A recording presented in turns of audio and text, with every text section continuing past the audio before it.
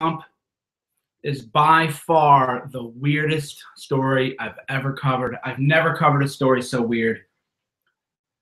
And I've never covered a story where my sources, all of them, just nobody wants to talk about it, and I'll tell you why this is a weird story. If you'll notice, I didn't call this story fake news last night.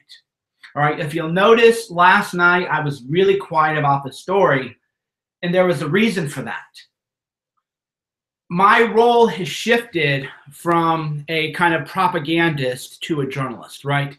Now, I know that with the left, they're all propagandists. None of them are real journalists. Well, they're like 10.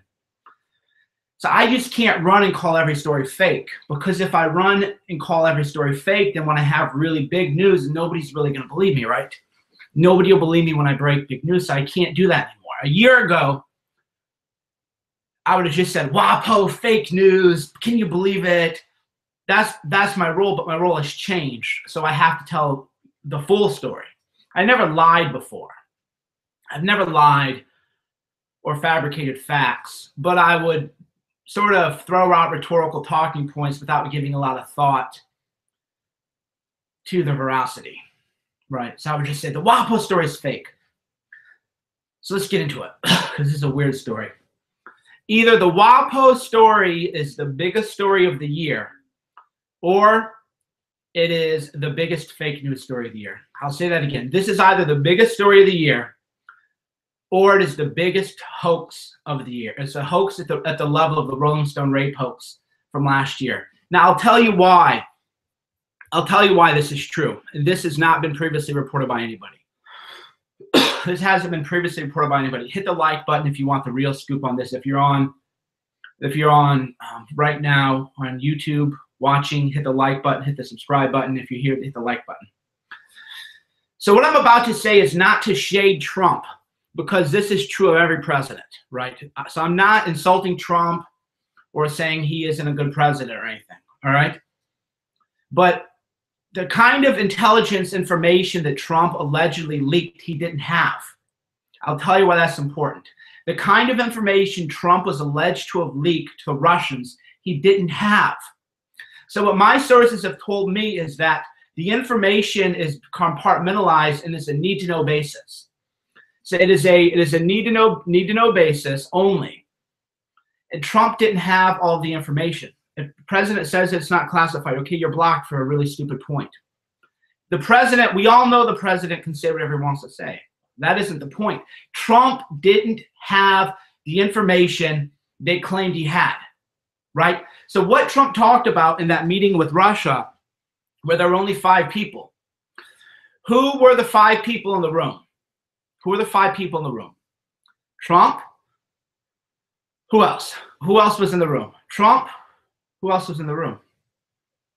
So Trump in that meeting had talked about the laptop threat, which was public knowledge. Remember when Paul Joseph Watson and other people were saying that they were annoyed that if they flew over from the UK, they wouldn't be able to have a laptop on their flight, right? That was the story.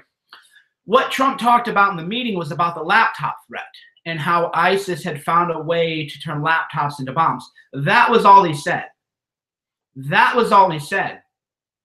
Now, that laptop threat had been discovered by a certain mission, and I can't even go into any of this stuff. It was uncovered by a certain mission, a joint operation with various, I'm not going to tell you who, because that's going to expose my sources, right? Trump didn't have that information. Trump didn't know where they learned about the laptop threat, because as multiple people told me, they said this is a need-to-know basis and no president needs to know it. Now, if Trump wants that information, they have to give it to him, right? So if Trump had said, I want to know this information, I'm ordering you to tell me, they're going to tell him. But it's all need to know, so the president doesn't need to know every little detail about every little military operation, right? And I said, well, wait a minute, is that like a criticism of Trump? And they all said, no, actually, no president. And many of my sources were in the Obama administration too. So, a lot of my sources are actually Democrats who don't like the warmongering McMaster. So that would be, a thing maybe a lot of people don't know is not every Democrat supports the warmongering of McMaster and Petraeus and other types. So many of my sources were, were liberals too. So the issue is that they go, no president would have the level of detail that they're claiming in the Washington Post and the New York Times. And now I'll tell you why everybody is shook up. Now I'll tell you the real reason everybody is shook. Whoever leaked that story to the Washington Post leaked more information than Trump talked about. I'm going to pause that for a minute, right? I'm going to pause that for a minute. The person who leaked that story to the Washington Post leaked more information than Trump had actually talked about, right? That is the real story here.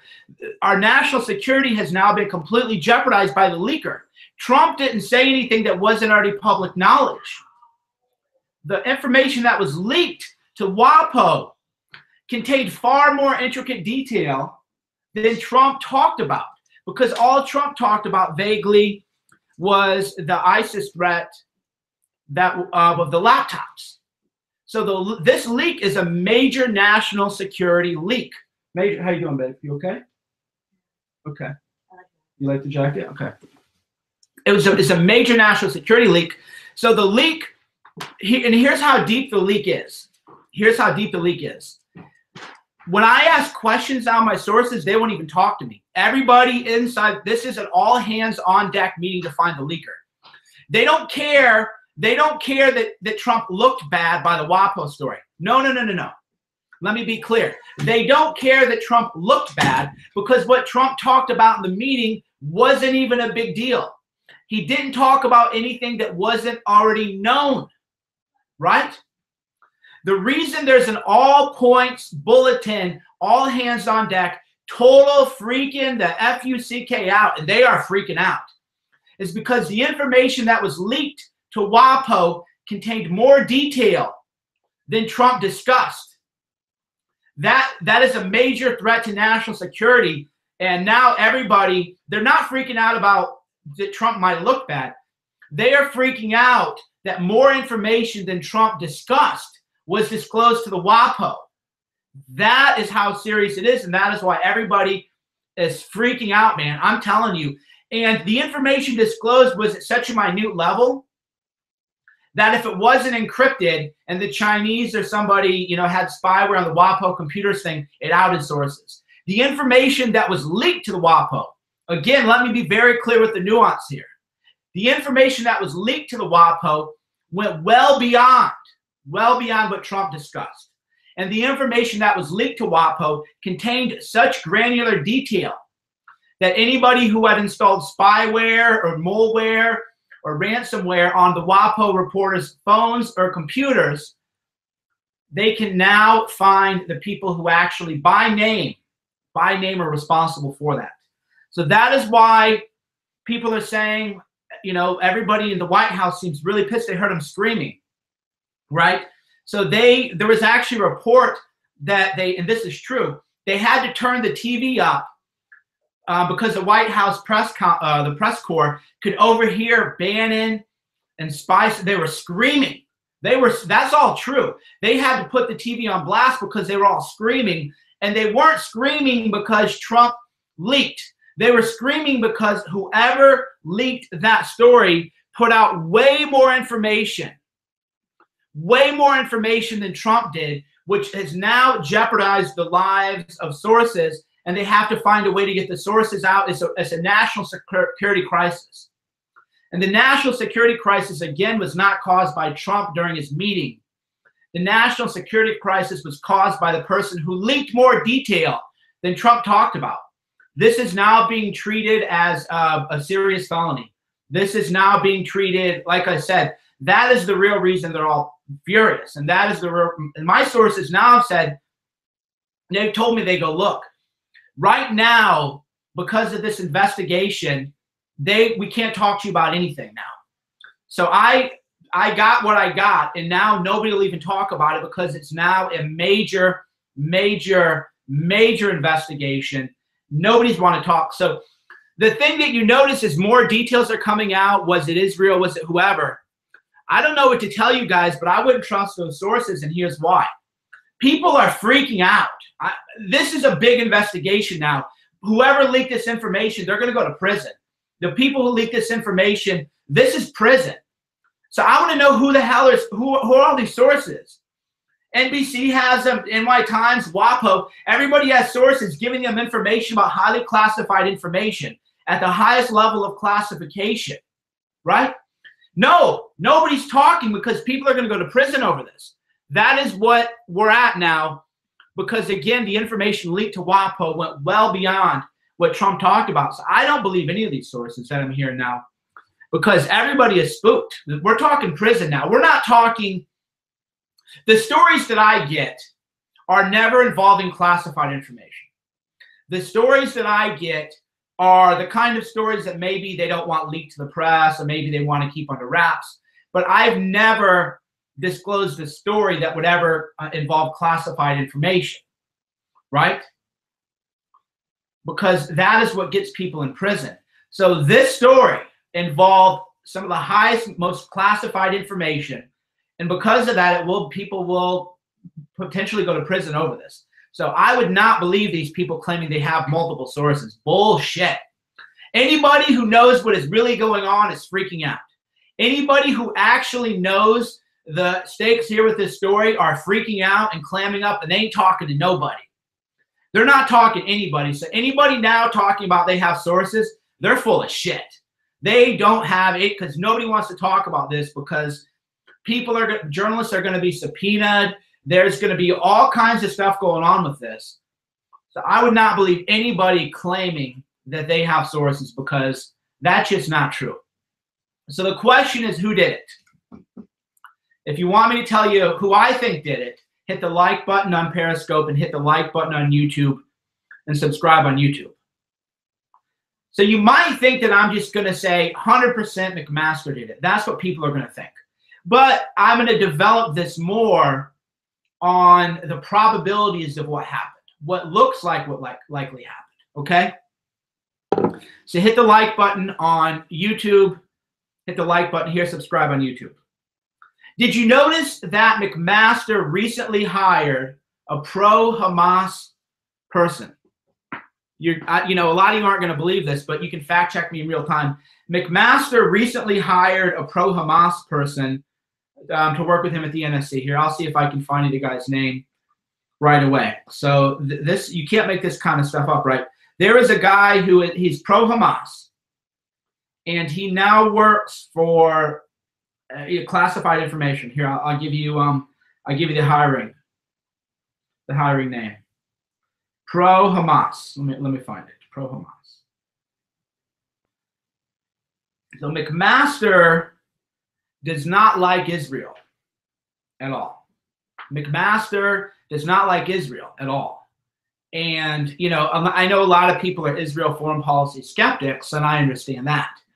I don't hate Israel or love Israel. I believe that I'm what you would call an Israel foreign policy skeptic, which is that I don't automatically assume everything we do should be great for Israel. You know, it's a trade. We need to give and take from Israel. So I'm not one of those people who are like, yeah, man, you know, Israel is the greatest in the world. My position on Israel is, hey, if they give us something good, it is give and take. But even by my standards, this is beyond the pale.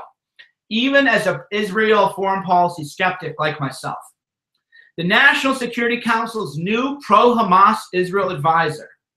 The swamp strikes back against Israel and Trump. Chris Baumann, the National Security Council's new point man on Israel, believes that the, quote, Israel lobby, unquote, is a threat, and that Israel should be pressured into making concessions to Islamic terrorists. And when he worked with the Obama administration, he said the Obama administration must find creative ways to include Hamas in a solution. This is who McMaster brought on. Here, I'll show you, show you on Periscope here. You can find this article for yourself.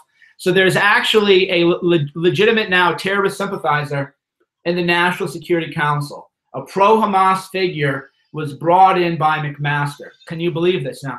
There's now a pro-Hamas figure working in the National Security Council covering Israel. So a few people have wondered if maybe Chris Baumann was the source of the leak, because The leak has been highly damaging potentially to our relationship with the partner who gave it to us. So a lot of people are wondering if maybe Bauman, because he hates Israel and is anti-Zionist, a lot of people are wondering if he leaked it as a way to damage our relationship with Israel. So that's one of the suspects. By the way, I'm not telling you who did it because I don't know who did it. I don't know with absolutes. I know who I think did it. I'll tell you who I think did it, of course. I definitely know who I think did it, but that's a different conversation. I'm telling you the best available intelligence that I have. So many people believe that it was Chris Bauman because he hates Israel so much that he wants to damage our relationship with Israel. So that's one theory. That's one theory. Another theory is that it was David Loffman. Do you guys remember David Loffman? So for those of you who don't remember him, a lot of people don't know because this is a story I broke before the Susan Rice story. So nobody believed it. Now everybody knows my sourcing is clear. So David Loffman is actually, he's the chief of counterespionage at the FBI. So every kind of information about national security, good grief, say, okay, you're blocked. See, this is a thinking person's podcast. This is a thinking person's, if you just want me to tell you what to think, leave Periscope and leave YouTube. If you don't want me to tell you how to think and how we develop evidence and the reasoning that we use and the analytics behind this and the analysis, then you should just leave, because I'm not here to tell you what to think. That's what the fake news media does. You can go watch Fake Taper and all the fake news and they'll just tell you what to think. We don't know. I don't know 100% who did it. That's the whole point. And I'm not going to lie to you. I'm not going to lie to you and tell you who did it, because then only dumb people will watch me, and I want intelligent, independent thinkers to watch me. By the way, if you're on YouTube, hit the like button and hit the subscribe button. And God bless Alex Jones, because I love doing the Alex Jones show.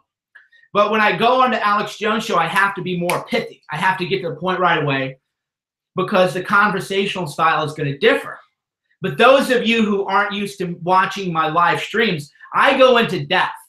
I go into nuance, analysis, and I give you facts and evidence. I give you my logical reasoning train. It's a completely different experience, okay? But when I'm on the Alex Jones show, it's a little bit different. You know, it's a different style. And they're both good. They're both good. I love doing it. But when I go solo, I like to develop streams, okay? Streams of thoughts. So a story I broke in February was that David Loffman was the source of the leaks, okay? So David Loffman was a major source of leaks, okay? A lot of people don't know about David Loffman, so I'll tell you about David Loffman, because the fake news media hasn't wanted to tell you about David Loffman.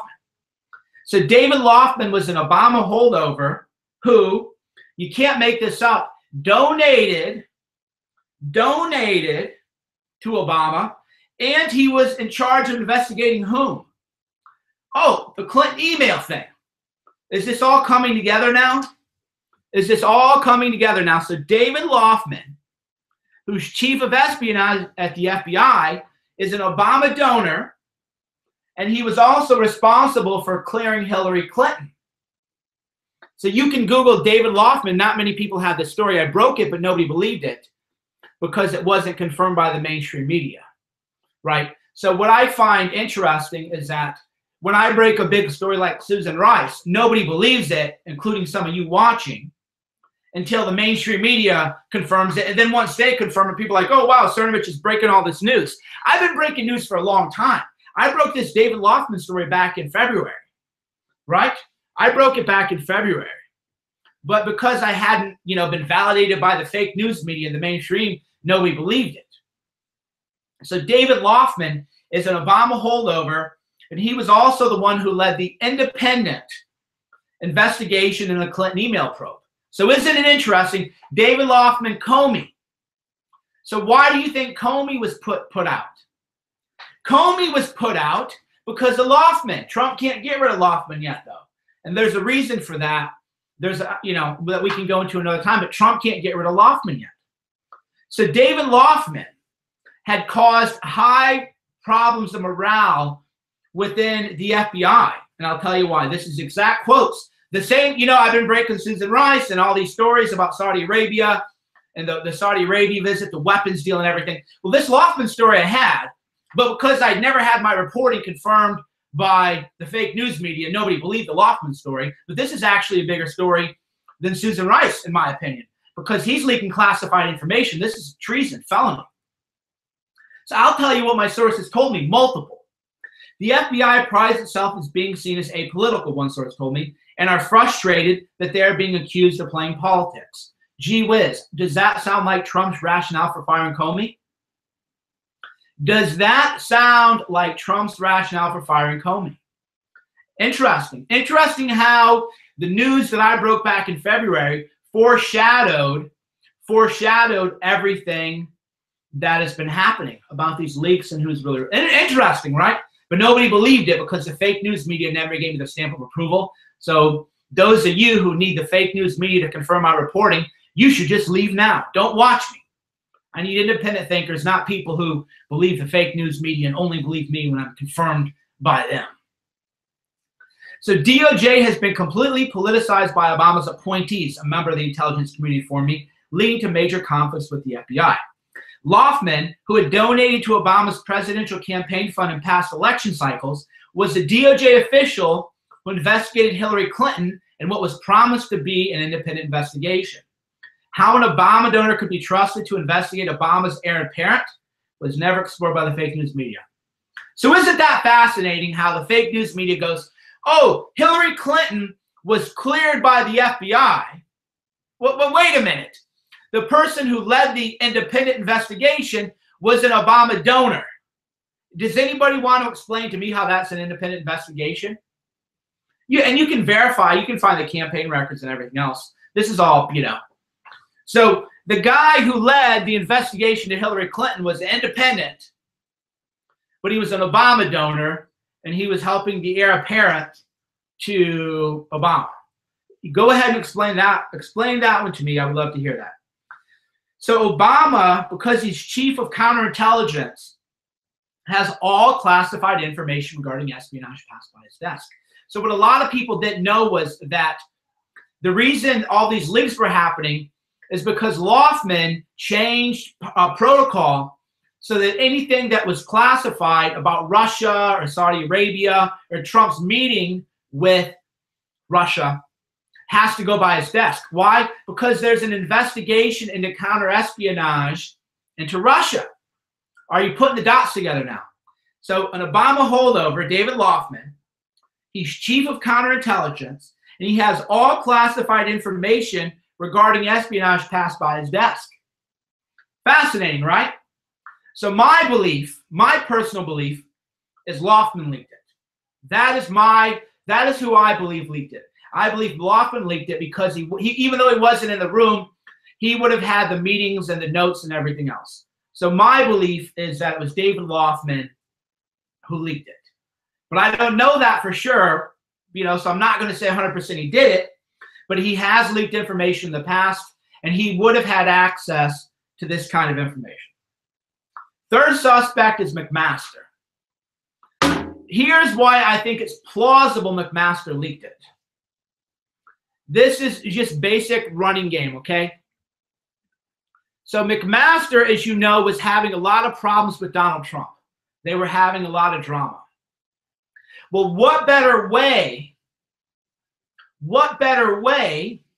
to repair your relationship with Trump than to leak a major story, create a major crisis, and then run out into the field and say, I got your back, Trump. I'll talk to the media, Trump. I'm going to go here and I'm going to just smash these fake news media people. Right? Think about that. So because there was a major issue between McMaster and Trump, and McMaster was on the way out, well, what you can do is you can create a disaster and then come to the rescue of Trump. And then that is how you repair the relationship. You create a crisis, right? Now, the flip side to that is even if, and this is how I'm teaching you how to think. Hit the like button if you're making sense. Hit the like button if you want to hear, a real full analysis instead of a soundbite. because I don't give, I don't want to give you the CNN 10 people soundbite, interrupt each other, cut off a little thing, right?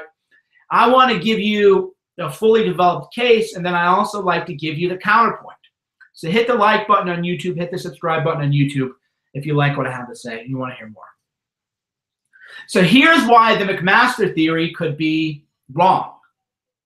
Even if McMaster weren't the leak, he would want to defend Trump, right? So right away, I can show you the holes in my reasoning, right? So on the one hand, it would make sense for the leak to have come from McMaster, because then McMaster could create a major, major crisis with Trump. Then he could come in and rush to Trump's rescue and then repair that relationship, right? But even if he didn't leak it, then he would have to come to Trump's rescue, right? So that's why the McMaster thing, could be, maybe not, but you don't want to get caught up in a confirmation bias trap. You're saying, aha, McMaster is doing exactly what we would expect him to do if he leaked the story. Well, that's true.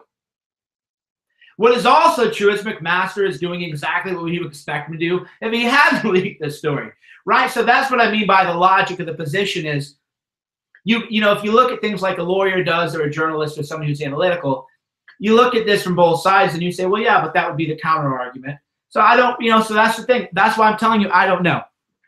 So my personal belief is that it was Loftman or his people. Now, more evidence against McMaster is that McMaster has had nightly conversations with Petraeus. The White House comms department has set these up, and McMaster has disclosed classified information to Petraeus, who had his security clearance pulled after he shared classified information with his mistress. So now let's go into the McMaster-Petraeus connection.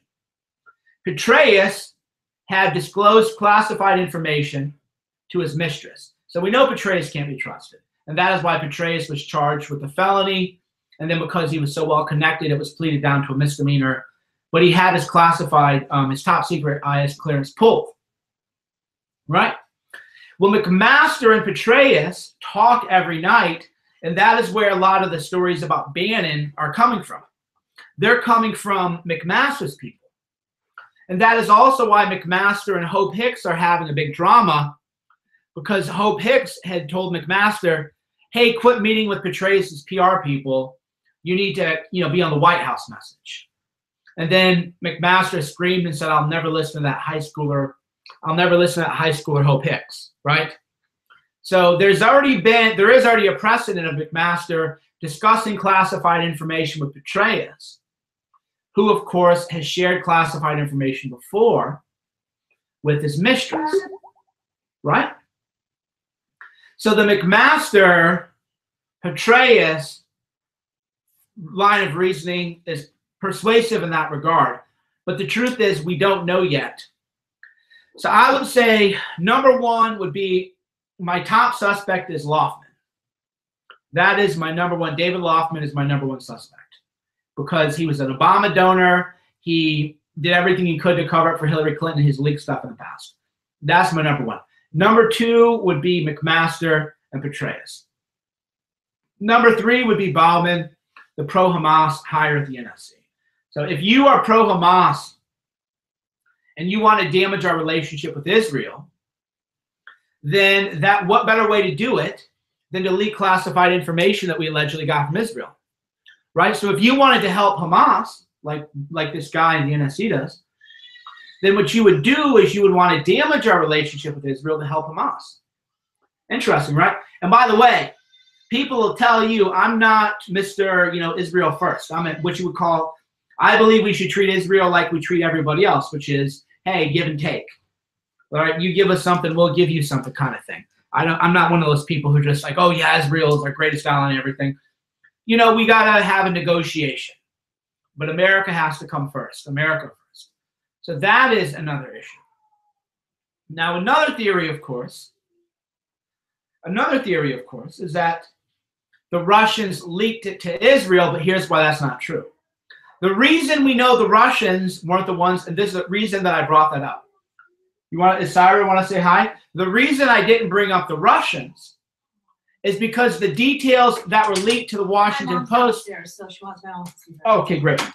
So the reason I didn't, you come up. So the reason I didn't talk about the Russians is because the information that was leaked to WaPo went beyond what was discussed in the meeting, right? So that's why I don't think the Russians did it, because the information WaPo had went well beyond what Trump told the Russians. So it couldn't have been the Russians.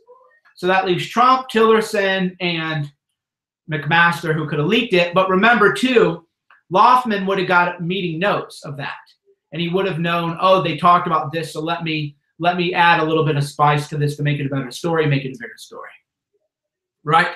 So that's why I don't think it was the Russians. But this is interesting. I mean, this is a real, that is why I told you this is either the biggest fake news story in the world or it is the biggest story of the year. But the reason it is big isn't because of what Trump allegedly talked about.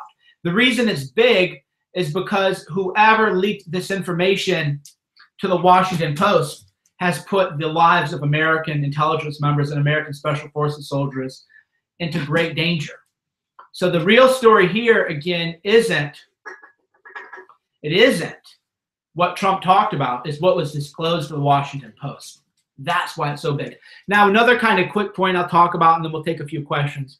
Another sort of quick point is that let's just assume, because again, we're logic. When you have these long streams of me, like people who have known me a long time will tell you, I like to be very deliberative in my thinking. When I'm on Twitter, it looks like there's nothing put into that. But to be as effective as I am on Twitter, I think about what I write for hours a day. Like my brain is always on. And you're getting kind of a look inside my brain. Here's how I think about things. Here's how I weigh and measure evidence. So here's another kind of thing to think about.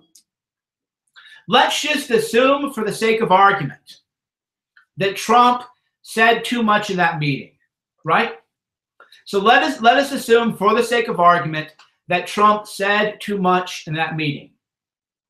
Would it help us or hurt us with our intelligence partners to have that become the biggest story in the world? Right? So let me rephrase that again and reframe it as, assume, for the sake of argument only, that Trump did talk about more than he should have in that meeting he had with the Russians.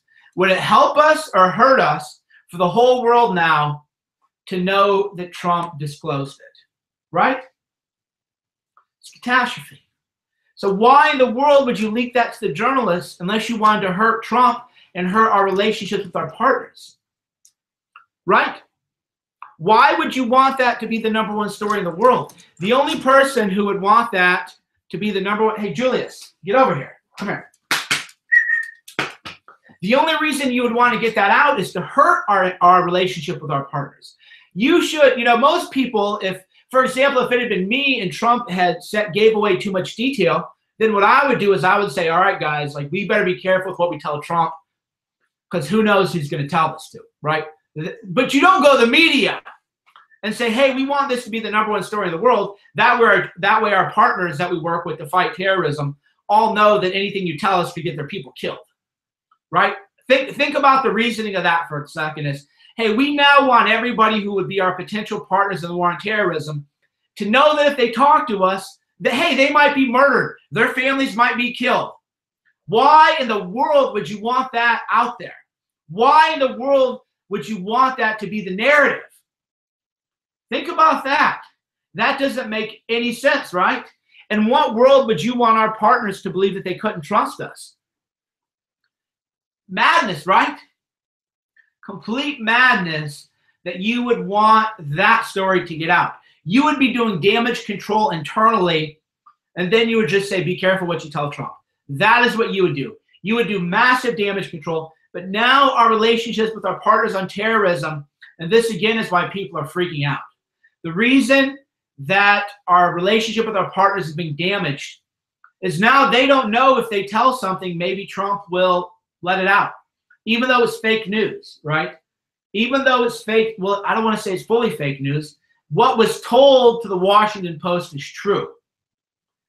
The story that Trump leaked it was false. The Washington Post was played by their sources.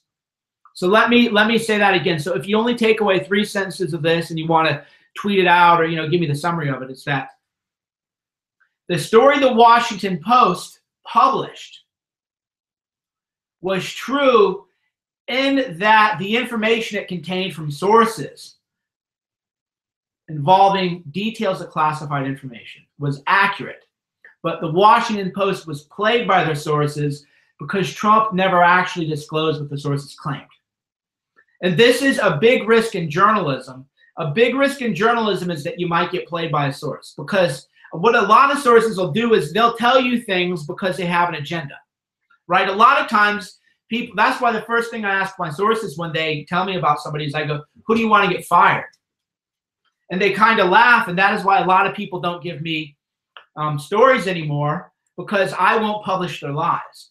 So I'm not going to get played by a source the way the fake news media does. So what'll happen if a source tells you, hey, Trump talked about this, this, and this in a meeting, you're going to publish that if you're the Washington Post. You're the New York Times, you're going to publish that, right? Because it'll hurt Trump. And there's no way for you to know what was covered in that meeting other than to rely on your source. You see what I'm saying? So if your source tells you this, this, and this happened, then it isn't fake news for the Washington Post to report what their sources told them. They were played by their sources, though, because Trump did not talk about the things that the sources claimed he talked about. So this was definitely an issue of the fake news media being played by their source. And that is, again, hold on a second, I gotta let my dog out. That is again why none of my sources would call it fake news. And believe me, I was trying to put words in their mouths. I was like, so what you're saying is this is fake news? And they were like, no, because my sources aren't partisan hacks. My sources are just, real Americans that want America to be great for everybody. So, but sometimes what I want to do is I wanted to get that quote, source tells me fake news. And they go, no, it's not fake news, but it kind of is, and here's why. And it doesn't add up is what I kept hearing. They kept saying it doesn't add up. It doesn't make any sense. The detail that WaPo had went way beyond what Trump knew, right? So the detail the Washington Post had went well beyond what Trump knew. So the Washington Post story is true in that they truthfully reported what their sources told them, which was the disclosure of classified information. This is a big investigation. I can definitely foresee a lot of people going to prison over this. This is a lot of people could be going to prison over this. Oh, wow. I've been getting some super chats here on YouTube. I always forget about the super chat. Let me see. How do I look at the super chat? So we got, oh, wow, $100. Thank you. So we got 20, 50, 20, 50, 10, 100. Thank you, everybody, for the super chats. Definitely appreciate it. That's how we fund, it's how we fund the journalistic operation. But anyway, that's all I have to say about the big story from WaPo. Now we're going to talk about Seth Rich. Well, do you want me to talk about Seth Rich? Do you want me to kill this Periscope and start a new one on Seth Rich? Do you want me to kill this YouTube and start a new one on Seth Rich? Or do you just want me to stay live and talk about Seth Rich? So if you want me to talk about Seth Rich and you're on YouTube, then hit the like button on YouTube. Yeah, if you're on YouTube, hit the like button. If you want me to talk about Seth Rich, just talk. All right. So now I can tell you what I knew about Seth Rich, but I had an embargo on. I can tell you what I knew about Seth Rich, but I was not allowed to talk about. So I had a big party well, it wasn't my party. I'm taking credit for other people's work. I attended an event in D.C. that Jim Hoff hosted, right? During that meeting, I was told there is going to be a big story about Seth Rich come from the Washington Post. I said, what? The Washington Post is never going to publish anything about Seth Rich. And the party was on a Friday, and I was told on a Monday, and I confirmed this, that the Washington Post was going to publish a big story on Seth Rich on Monday, right? But it never ran. And I thought, well, why didn't it run? Why didn't it run? That was, that was like really weird to me. Why didn't it run? So then a lot of you, according to the source, and I have this confirmed by other people, it contained new information that would tie Seth Rich to WikiLeaks. And I thought, well, who has the story? What are they doing? So a lot of people wondered, because if you notice on April 20th and April 21st, I was talking a lot about Seth Rich. So a lot of people go, what is this, Cernovich? So I posted this vague. So if you go to my, if you went to my Twitter page, right, you can see that I posted on April 20th and April 21st.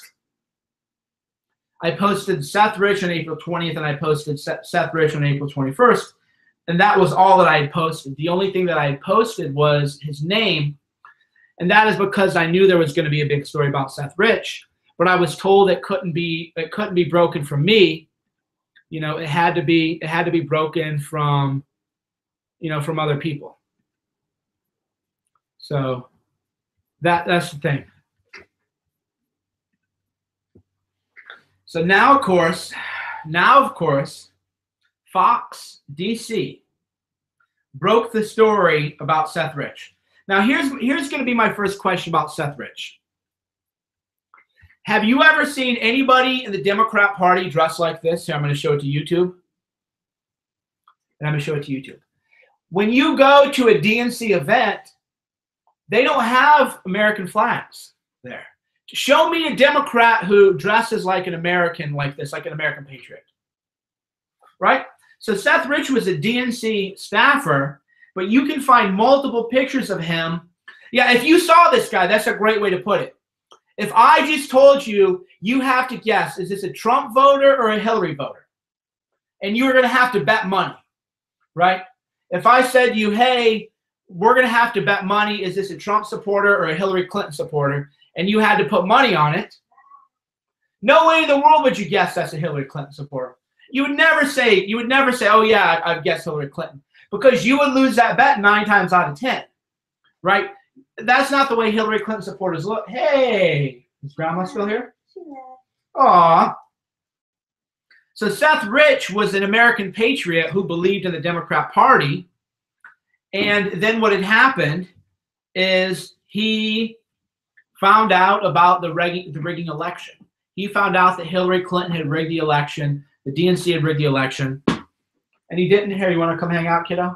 And he didn't want, he was a true believer. He didn't realize, like we know, that the Democrats are the totalitarians, that they're the ones who hate America, that they're the ones who don't like, Yeah, you look at the iPad, you want to talk about Seth Rich? So the story broke. Fox News DC. This is all over now. People are trying to call it fake news, but I didn't break this story. I was told specifically I couldn't. So I had the Seth Rich story actually, but I was told specifically it can't come from you because it'll be more credible if it comes from other people. But I've known about this. Is that the story when you tweeted on Sunday that you have a story, but you're going to wait for it to develop? You tweeted it. I know. Oh, is that it? Oh. Shauna's, What? Yeah, and I did tweet on Sunday. I have a big story. I'm waiting for it to develop more, but we don't want to give exact dates we tweeted things. Oh. Okay. But anyway, this is why I don't tell Shauna my sources. Shauna has no idea who I talk to or what I'm up to, and there's number one reason why. So Fox 5 DC has broken the story about Seth Rich, that there is evidence that he emailed WikiLeaks, right? So now people are trying to attack me, but I am not the one who broke this story. There's a reason for that, because if I had broken the story, people could attack it more, right? So there's a Shauna gets to the point, they're all saying that they're laughing, they think it's great. And then I saw another interaction with Allie that I thought was very, very appalling. Hey, Shauna, if I had died and my claim spokesman, when asked about my death, said LOL, what would you say to that? Said LOL? He said LOL about me dying. I would kill him. What if somebody, this is what Allie tweeted. It is imperative that someone get in touch with the Seth Rich family and show them what Brad Baum is saying in the press. They likely don't know. So this guy says, LOL. Oh, they know. What do you think about that? If my spokesman had said LOL about my death. This happened, guys. Ali can confirm it, dude. I screen capped it. This is all verified accounts. You know, this is all really, you know, tell me what's funny about Seth Rich's death. So that is his spokesman, good friend of his. So apparently the family spokesman, who, by the way, is paid by the DNC, right? So you go, this really happened, guys. This is so, you know, Shauna's over here just like, she can't believe it's true. But it is. You can find the exchange on Twitter. I tweeted out. Here, I'll read you the retweet so you can just go to the top of my timeline and find it. So I want to know what is funny about Seth Rich dying, and I want to know why the spokesperson is saying LOL. Right? That is the person speaking on behalf of the family. What is going on? And the person, that spokesperson is, of course, he works for the DNC. Yeah. So here's what we know about the DNC.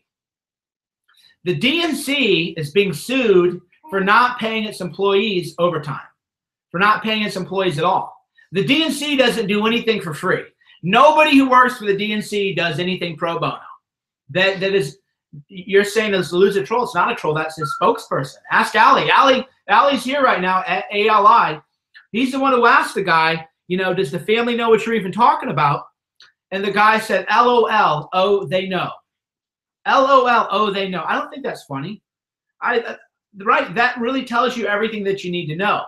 So he's saying, oh, it's pro bono and this. I don't believe any of that because I don't think that's funny. I think that if I died and, you know, Shauna was grief-stricken and we had a spokesperson on us, if that person said LOL on Twitter about me dying, about my death, that would mortify, it'd be incredible, right? So I don't think the family actually knows what is going on. Or maybe they've been threatened. I don't really know. But I know that anybody who says LOL about the death of somebody, that isn't a friend. That is a person. That isn't a good person. That is a craven and dishonest and very, very evil person. I can't believe it. What would you think, Syra? They go, LOL, your dad died. LOL. I wouldn't think that's very funny, would you? Here, for those of you who want to see Syra. So, yeah, maybe the family was threatened. Here's Syra, for those of you. So, now Kim.com, who, by the way, is one of the world's most plugged-in experts on internet security. Kim.com tweeted out today, too, that Seth Rich was the source of the WikiLeaks. So we know that for a fact, that Kim.com, who is one of the most plugged-in person in the world when it comes to cybersecurity, cyber knowledge, NSA spying, everything. He's the #1 source on this kind of stuff. He had said that, here you go, you can find this tweet for yourself. So he had said Seth Rick was the WikiLeaks DNC, not the source of the Podesta emails, but the DNC leaks about the rigged election. Right? So that's Kim.com. So we now have Kim.com. Kim.com says it was Seth Rich who gave the DNC leaks. Okay? We have multiple investigators, including former homicide detectives, saying that there's evidence that Seth Rich had emailed WikiLeaks. We also know that CrowdStrike, which investigated the DNC leaks, they never turned their servers over to the FBI. Right? Why is that? You can fact check this too. The FBI asked to look at the servers of the DNC about the hack, and they would never give them access to their servers. Why is that? Because there was no hack. There was a leak. There was no hack. There was no DNC hack. Those emails showing collusion amongst the fake news media, those people, yeah, and where's the computer? Where's the computer? Why is the computer relevant for the homicide investigation? Hand over the computer. Well, it's damaged now. It's been compromised, you know, and everything else. So that would be the thing. Why will the DNC, why was the robbery nothing taken? Right? Why was there nothing taken? What are you looking at? We already showed her. I already showed him Sarah. There's Sarah. She's chewing. She's teething. So yeah, the Seth Rich story is another breaking story. There's so much going on today, guys. Why does the spokesman not want the FBI to cooperate with the family? Ali, great account on Twitter at ALI.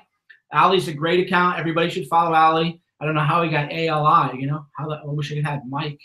Wish I had the mic to it. You know, he must have been an early South by Southwest adapter. So that's the point, is there are all these questions that nobody will answer. And when you ask the family spokesman a question, they go LOL. So they won't cooperate with the FBI. The DNC servers were never handed over. The Seth Rich family spokesman, if you ask him about Seth Rich's death, goes LOL. LOL. Oh, so funny, bro. So funny. A 27-year-old was killed in a robbery. No money was taken. No phone was taken. Nothing was taken. It was an assassination. A robbery, they don't go shoot you in the back in a robbery, right? In what robbery do they go behind you and shoot you like it's a mob hit? And they're not stealing anything. And they're not stealing anything. Not run his pockets or anything. Well, I would love to see all the robberies where that happens. Assassination, mob level hit, shot in the back, and nothing taken. I'd like to hear more, because I've been a lawyer. I've defended criminals. So I know a lot about robbery. I actually know about this kind of stuff. That isn't the way the robbery goes. In a robbery, they go run your pockets, right? That sort of slang, like put your hands in your pockets, give me your stuff. So in a robbery, they go run your pockets, and you run your pockets, you give them what you got, and then a lot of times they'll say, put it on the ground, turn around, and run away. So the way it would have worked, the only way you would have got shot in the back in a robbery is what would have happened is they would have said, run your pockets, put all your stuff on the ground, turn around, then they shoot you in the back, grab your stuff, and leave, right? But where did he run his pockets? You want to talk? What do you have to say about Seth Rich? Can you say his name was Seth Rich? Do it. Can you say lock her up? Can you say lock her up? Yeah, you want to lock her up? Should we lock up Hillary Clinton? Smart. Okay, I mean, you heard it from her. She just said, yeah, lock her up right there. She's saying it. She's saying lock her up, guys. You heard it. Syra June is saying lock her up. You all heard it here first, exclusive. She knows Hillary Clinton is an evil person. The way I've always described Hillary Clinton is that if you got on Trump's bad side, he's going to tweet nasty things about you, and maybe he'll sue you.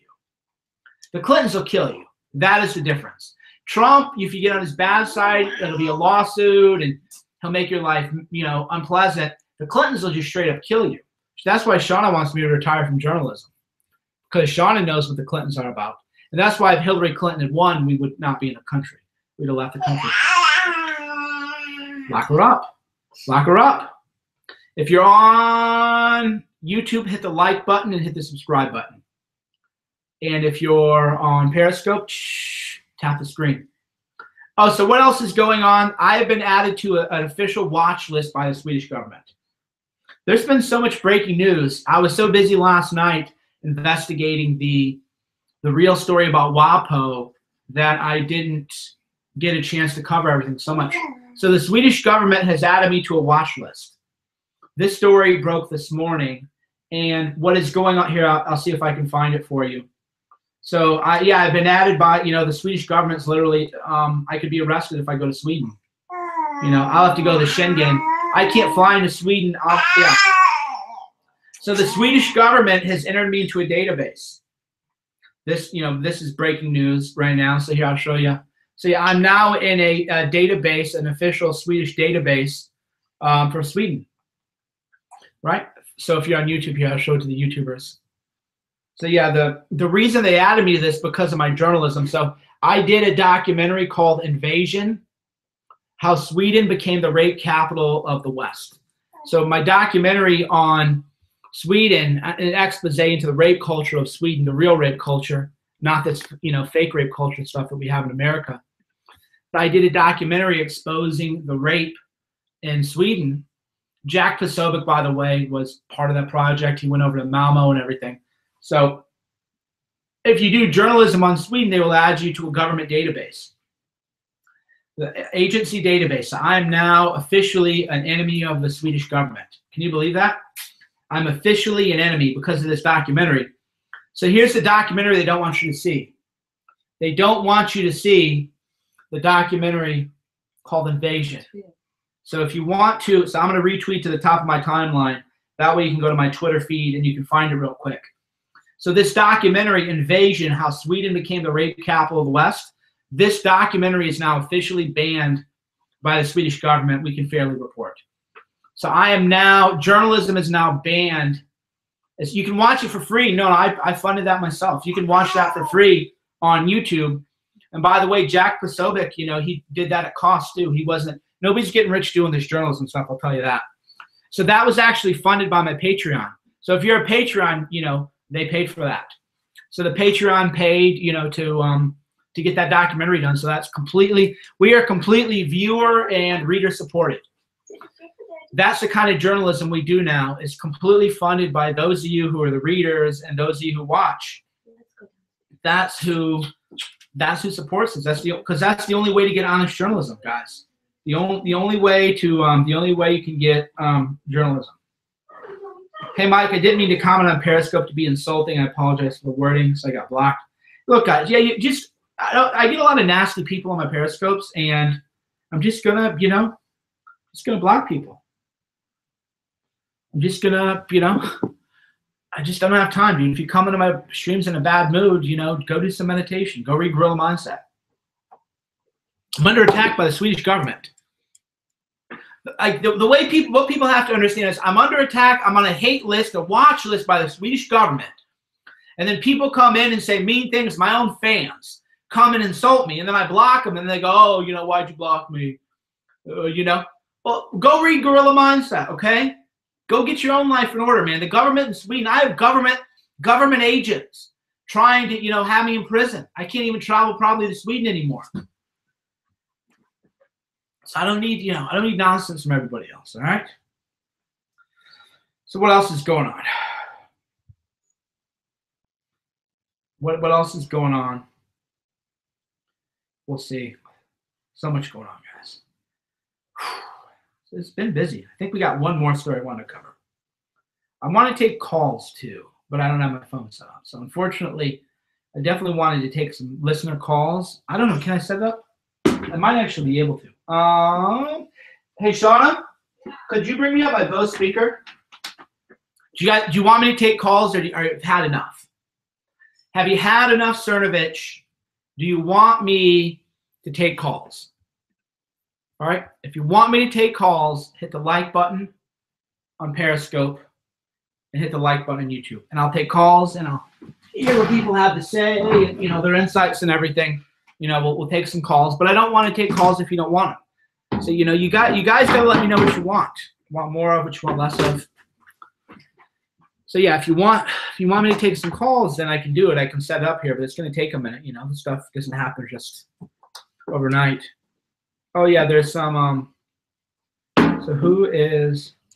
Yeah.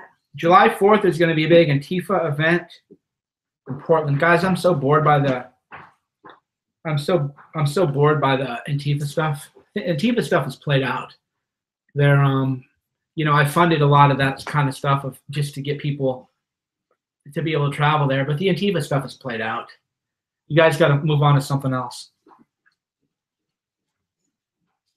All right, so let's get this conference call. All right, so the people have spoken. You do want to take calls, so we'll take a few calls. We'll take the Antifa stuff. It's played out, at least to me. Hey, anybody can do what they want to do. You know that.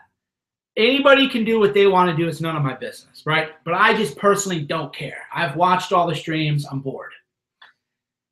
Now I think it's just a way for people to get like e-fame.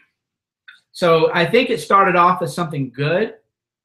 I think it started off like in a good place where people just wanted to protect speakers.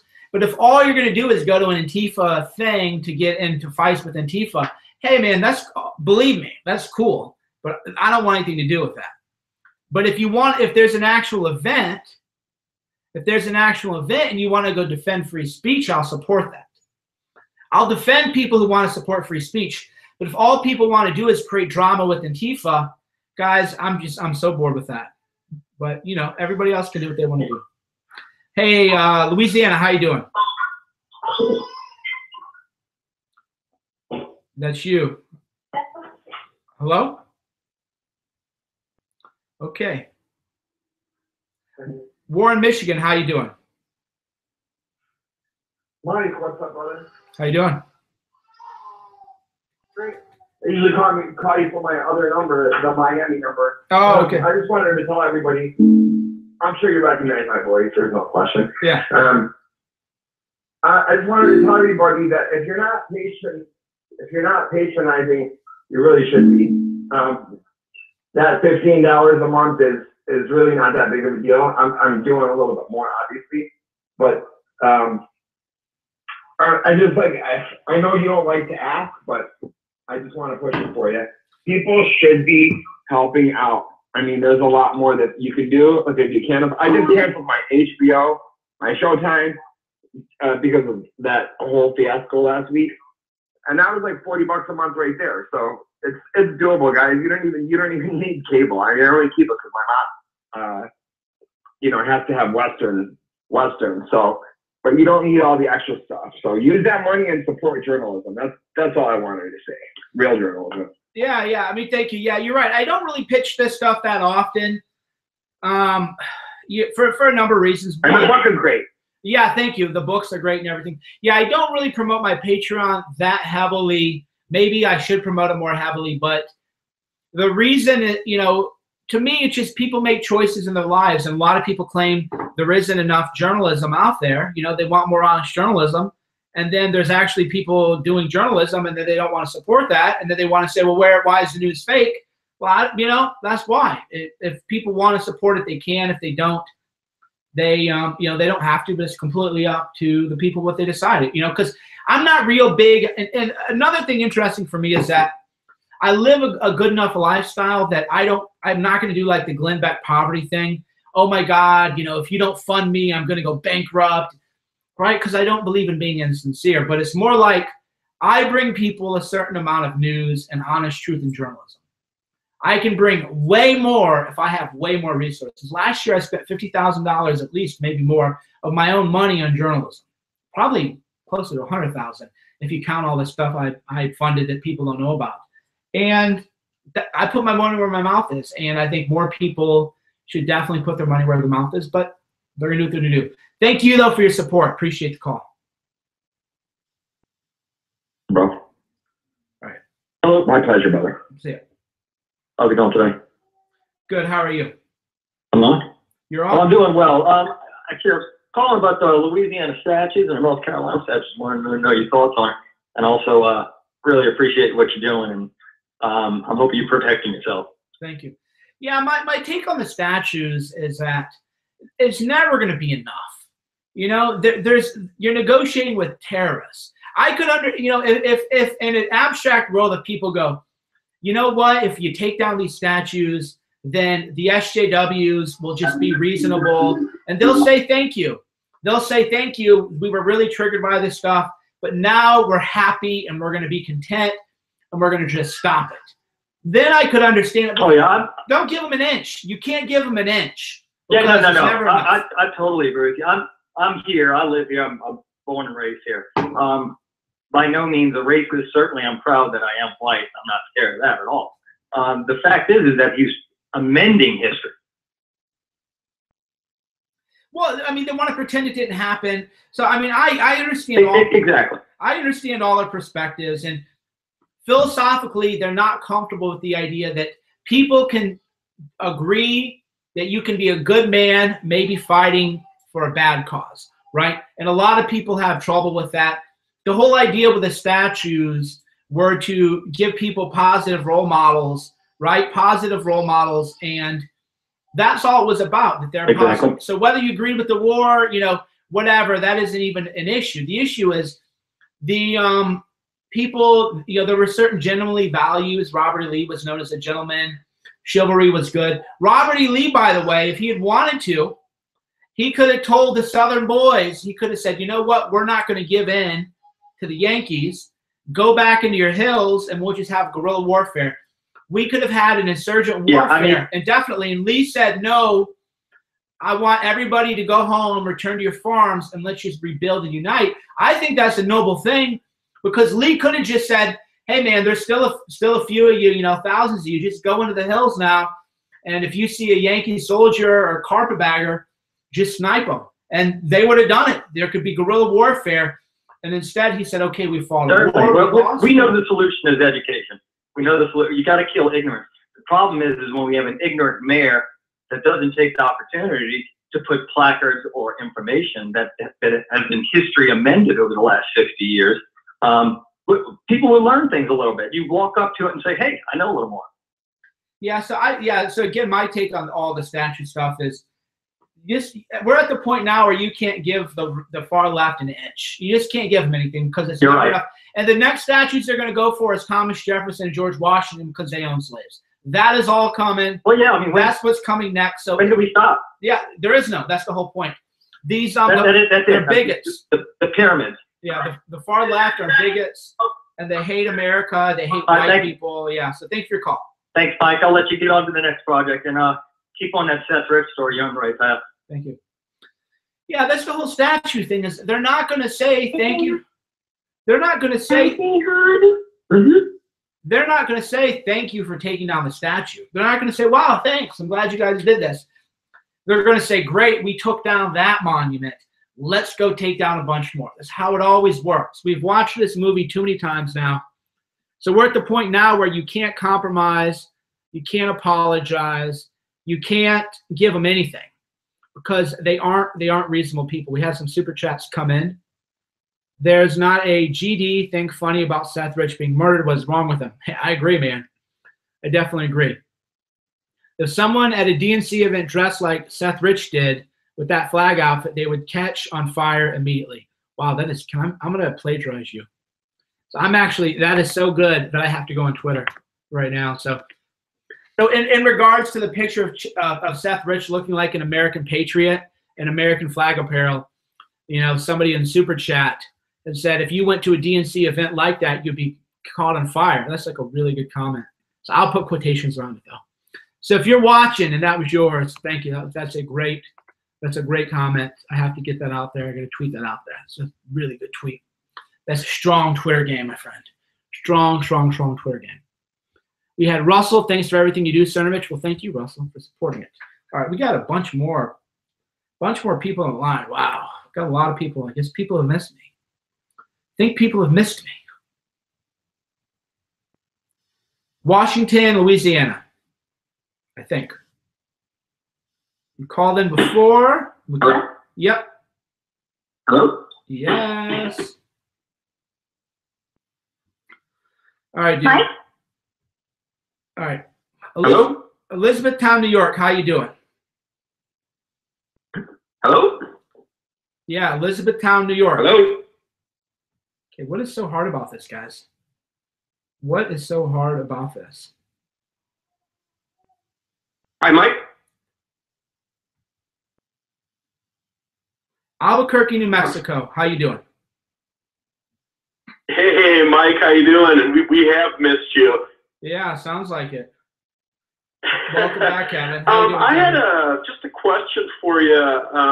At the very beginning of the Periscope today, you had said that are we expecting now that because of this Washington Post story that it's been taken too far and that people, you kind of alluded to maybe people being a little like, wow, this is getting serious. And you said you expect maybe the leaks to stop because people are shooken up now? Say that one more time. You had talked earlier about maybe the leaks coming out of the, Trump's administration. Maybe they're going to stop because people are kind of shaken up now. And this is a pretty serious thing that's happened with, what was leaked to the Washington Post. Well, I mean, here's what I'll tell you. This is what I told Alex Jones in a conversation last night. There, a lot of people aren't really going to understand this, but what I told him is I said, look, Alex, Trump isn't listening to the people who got him elected. Trump is rewarding the never Trumpers and the people who sabotaged him. This is a bad story for Trump. This is a bad story for Trump. Horrendous story for Trump, okay? And Maybe this is what he needed, a wake-up call. Who's actually getting results? Who is actually? So I told Alex Jones, I said, look, man, Trump needed a bloody nose. He needed to know that these never-Trumpers have sabotaged him and that he needs to listen to Alex Jones, Roger Stone, Paul Joseph Watson, Stefan Molyneux, Mike Cernovich, the Patriots, the freedom fighters.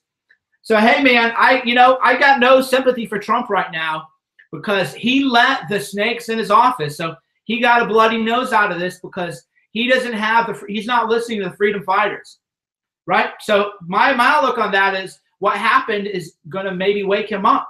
Take a nice punch in your face. Realize who has your back and who doesn't. And you better, respond accordingly. So I have zero sympathy. Now, as an American, this is creating a national security disaster, making us all a bigger target for terrorists. So as an American, I have a real problem with what happened.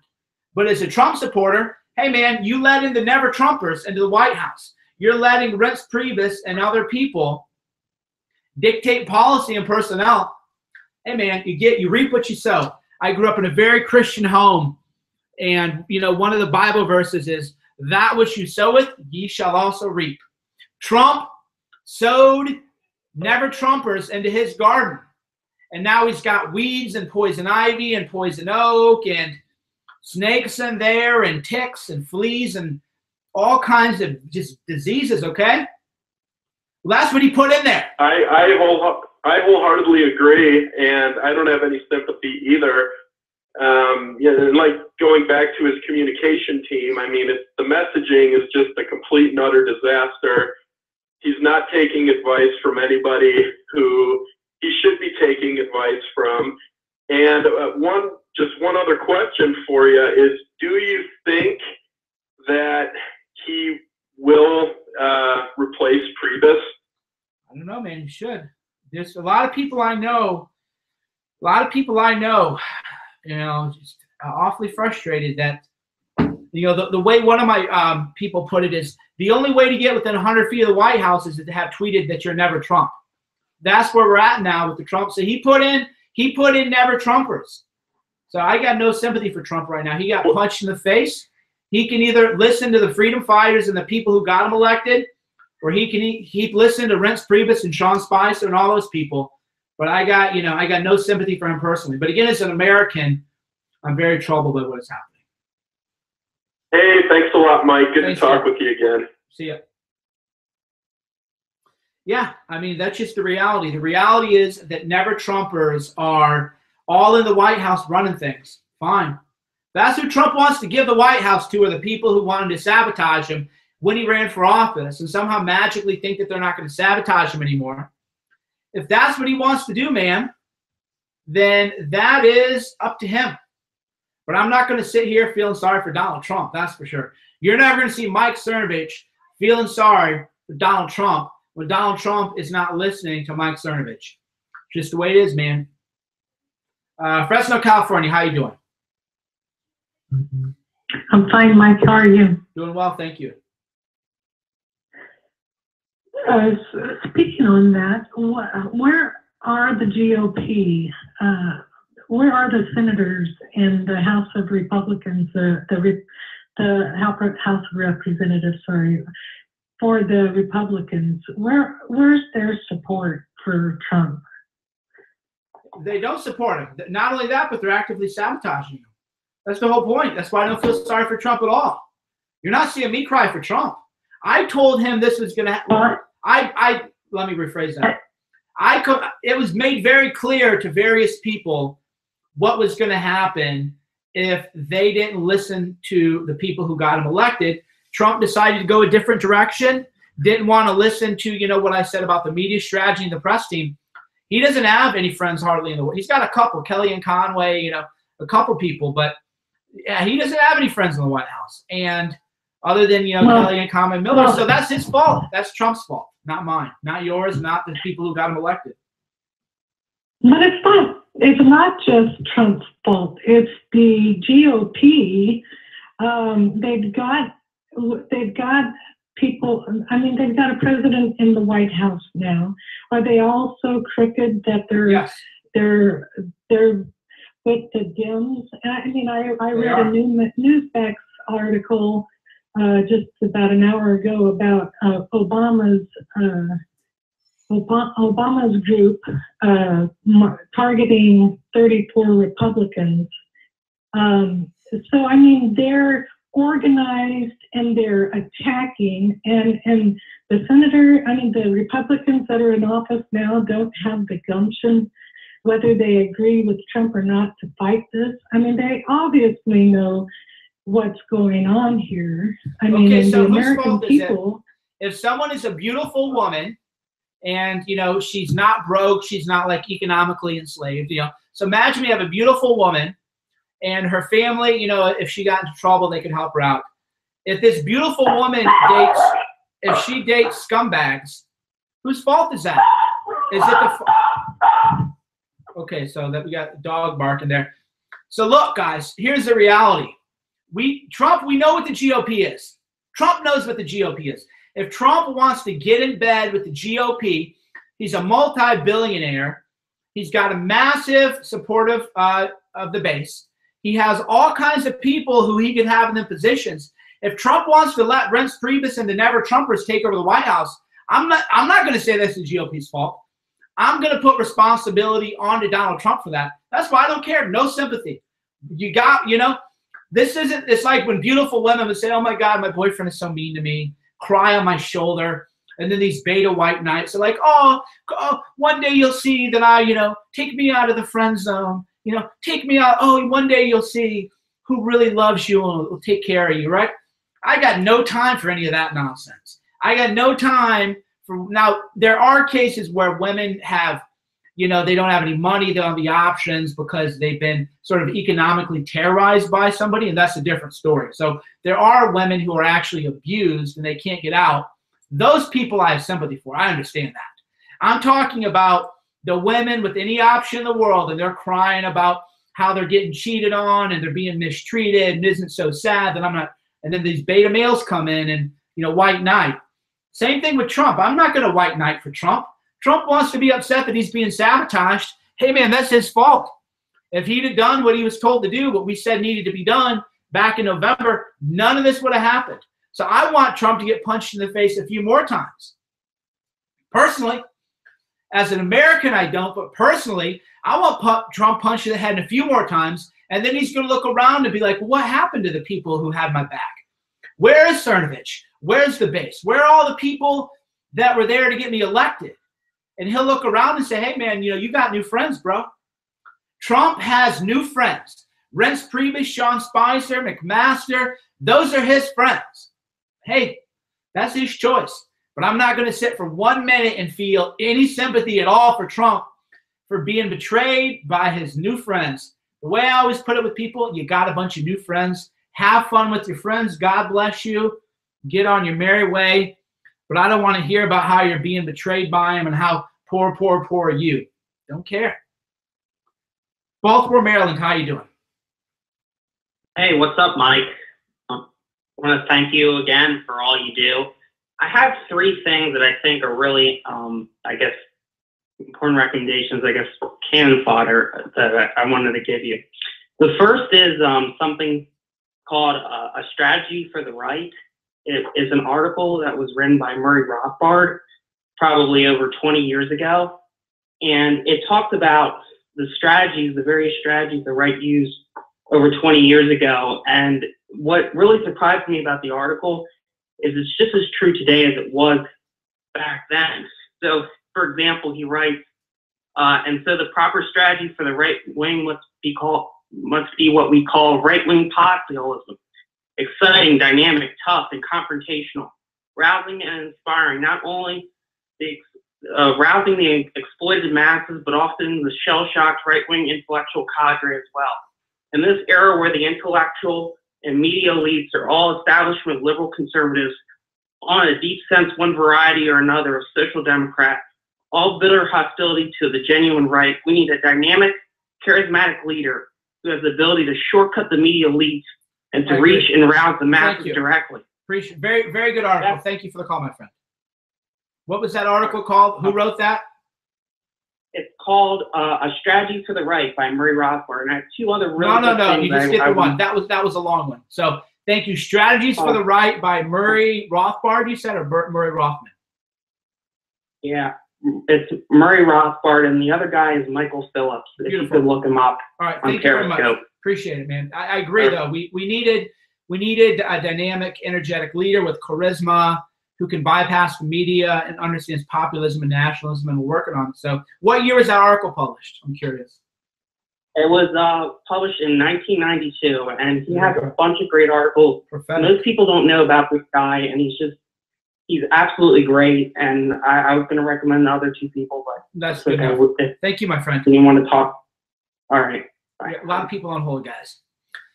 We get a lot of calls. It's nothing personal. We get a lot of calls. So, you got to kind of, like right now, we just hundreds of people on hold right now. So it's nothing personal, but I like to get as many people in as I possibly can as we could. All right, we got, okay, so we got a bunch of people from New York. So 917. Hey, Ben, is it me? Yep, that's you. All right, hey, first of all, good to speak to you again. Second of all, his name is Seth Rich. I want to just tell people two things really quick. One, there's a great website now put up by the left called resistbot.io, which makes it easy to contact senators and congressmen. And I've been using it for, our cause, let's say, instead of theirs. So if anyone has a few seconds, definitely go to resistbot.io and use that. And what I really want to do, though, is ask you, when do you think the guillotine's really going to come down on this? Like, when do you think it's finally going to happen that, this White House leaker is going to be axed? When do you think that there's going to be some kind of actual, big break in the Seth Rich story? Like, when do you think there's a time, or do you think there is a time that is just sort of unforeseeable? I don't know, man.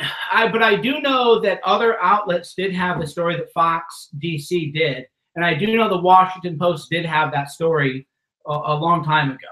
So that's the thing. We do know that people know. So this is one of those instances where a lot of people know what is really going on, but people are kind of afraid to talk about it. So my best answer to that question is, honestly, man, I don't know that we ever will have, I don't know that Seth Rich will ever have justice. That's my honest opinion, is that I don't know that he'll ever get justice because people don't want to talk about it. People are covering it up. John Podesta works for the Washington Post now. So that's my honest answer. I mean, if I had to bet, I bet that Seth Rich will never have justice, that the true killers will at least not be found within the next 5 or 10 years because it was a professional assassination type job. Now, maybe what will happen is, here's what could happen. That what I can imagine happen is that some people will approach a criminal who's facing really serious charges and going to go to life in prison. And then what they'll do is they'll go and say, hey, we'll take care of your family, and you're going to go to prison for life anyway. We'll take care of your family if you take the charge, take the rap for Seth Rich. So that's what I predict will happen is they'll find some guy who's already going to go away for life in prison, and they'll just say, hey, man, your family will be taken care of. They'll have an envelope of cash that's going to show up with this mail drop. All they got to do is go there every 2 weeks, and they'll get the cash, and then some random gangbanger who had nothing to do with it will just take the charge, and that'll be the end of it. So that's what I predict will have happen. I don't think that he will ever actually truly have justice. And do you think the Russia-Trump leaker, what is going on right now, basically, do you think that they'll ever get the axe, or is it similarly just sort of, and no one's going to get that felony charge, but, hopefully they'll get fucked? What do you think? Depends how good their OPSEC was. That is what it comes down to. But this is being treated as a major investigation by the White House. So I hope they're using burner cell phones and Signal and doing dead drops and everything else, because if there was one breach in OPSEC on this, and Tor is not as secure as people think it is. I'll tell you that right now. Tor is not as secure as people think it is. So if their OPSEC wasn't on point, and I'm talking like dead drops, and I'm not going to go into spy crap because that's how I get my stories. I don't get my biggest stories through phones and everything else. We do, real trade crap kind of stuff. So I don't know, man. We'll see. But I do know that it's being treated as a big investigation. Thank you for your call. All right, man. Thank you for the insight. Have a good one. Man, it's crazy. Yeah. So that's the thing, man. I hate to tell you guys, but I don't think Seth Rich is ever going to really have justice. I think that they're just going to have some patsy, take the charge. That's because that's how I do it. If you're on YouTube, hit the like button. So if you're on YouTube, hit the like button and be sure to subscribe to want to get a lot of subscribers. We've been growing our YouTube. Initially, we thought we would do 100,000 subscribers by the end of the year. But then I started doing more work with Alex Jones. So when I'm doing a lot of stuff with Alex Jones, I don't have as much time to build my profile up as I did on YouTube. So definitely subscribe to the YouTube, hit the like button, and we're growing. So what do we have right now? My YouTube is, yeah, I mean, we're almost 44,000 subscribers. We're gaining 1,500 subscribers a week. So we're trucking along. We're definitely, moving along, moving nicely, but we're not moving as quickly as if I weren't doing, stuff with other people. But hey, that's just the way it is. Las Vegas, Nevada, how you doing? Hey, Mike. Good to talk to you again. Always a pleasure. Hey, I was wondering real quick, I wanted to see if we could get an update on your rally, if you've got anything organized. And also, I wanted to tell people, keep people energized, man. Even though Trump may be messing up or we don't know exactly what's going on, Trump base does not disappear. Go out, post an event on Facebook, even if it's just you and another guy having beer, shooting the bull. Stay organized and keep meeting with people. Gotcha. Okay, so he's kind of wondering, like, how are MAGA meetups? What's MAGA meetups and how is that going and kind of all that stuff. And the answer is they're happening now in D.C. By the way, Laura, thanks. Laura says not only Seth Rich dead, but so is Gavin McFadden, the American reporter and WikiLeaks director who Seth Rich sent 45,000. Yeah, so a lot of funny things happened, and life coincidences happen. But Seth Rich dying is a little bit too convenient. Yeah, so MAGA meetups, they are happening in Washington, D.C. for sure already, and they're happening all over, and people are doing them themselves. I launched the project and I set it up, and then I just moved away from everything because I just want it to be grassroots and organic. And that is so that's where it is. It's wherever people want to take it. So there's a hashtag MAGA MEETUPS MAGA meetups. Some people post MAGA meetup singular, so check them both. Check both the hashtags, post the hashtag. If you want to find an event near you, go there. And if you want to start one, just say, hey, I want to start one in, and wherever you are. So what do we got going on here? We got a message from somebody. Who's this? Oh, wow. So a bunch of info on, Seth Rich and other stuff. A lot of crazy things going on. So here's some weird coincidences that happened just before the murder. Oh, wow. So there were lights missing with pics. Oh, wow. So it seems like before Seth Rich died, there may have been some street lights taken down. But again, that's the kind of stuff that a competent investigator would uncover is it looks like maybe lights were taken down near the area to make the hit easier. I don't know. I haven't confirmed it myself, but I'm just saying a lot of weird things. A lot of weird things have been happening, and the D.C. police, they don't care about it. October event. The big event is happening in October. Maybe I can call. Hold on. Let me see if I can call. Let me see if I can call my event co-organizer. Oh, wait, I think he's busy.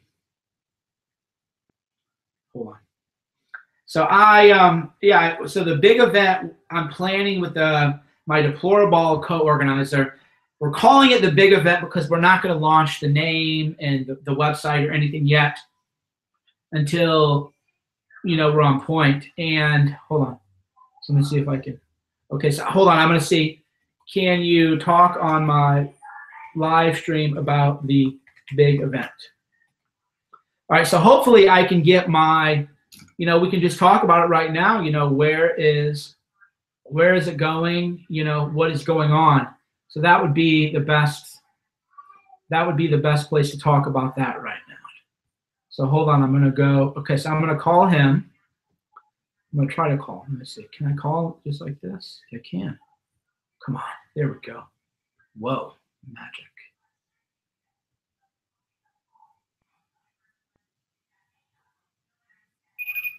All right.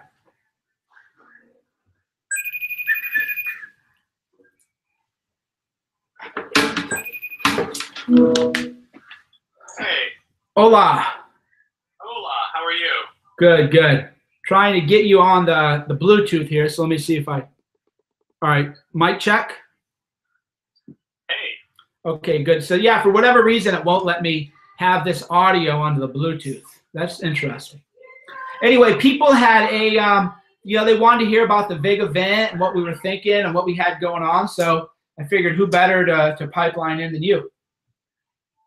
Yeah. So are we live now, Mike? Yeah, we're live. Yeah. So just to paint the picture a little bit. So, as you know, we've collaborated on a number of different events in the past. There's just a huge desire, I think, for community and continued momentum in what we're doing in this movement. And so Mike and I thought, what would it take to the next level? Right. And I'm hearing an echo. No, you're good now. I had to cut you out, so you're on my Bluetooth, the better speaker now. Oh, cool. Okay. No, I still hear my voice. Oh, really? Yeah. Okay, try one more time. Let me turn it down. Okay, try now. Testing 1, 2, 3. Yeah, I still hear my annoying voice. Okay, so I will just take you off the Bluetooth then. Okay. Sorry, guys. So I need a producer, guys. If you want me to have a producer full time, then now you know how to. So did we lose the call? I think we dropped the call. We're trying again.